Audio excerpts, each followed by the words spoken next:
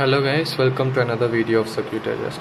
In this video I'll show you the working of the RTC module, that is DS3231 with PIC16F877A.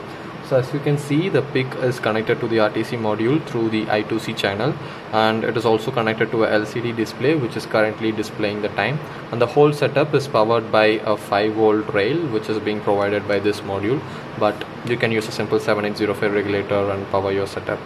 So this video will only show the working of the project. If you want to know how it works, how I2C works, or how to program this, the complete program schematics, everything related to this project can be found at the link given in the description of this video. So as you can see, the timing is being updated, that is, it's being read from this RTC module and it is displayed on the LCD. So what actually happens is, let me turn it off for a second. The RTC module will be set with the time, which is 10:55, and when we power it up, the time will be set and then it will be displayed on the LCD module. So it displays a logo screen and then it displays the time. It starts from 10:55 because that's the time that we have set through program, and the date is 6/5 because that's the date that we have set through the program. You can alter the current date and time on the program and it will just adjust to it accordingly.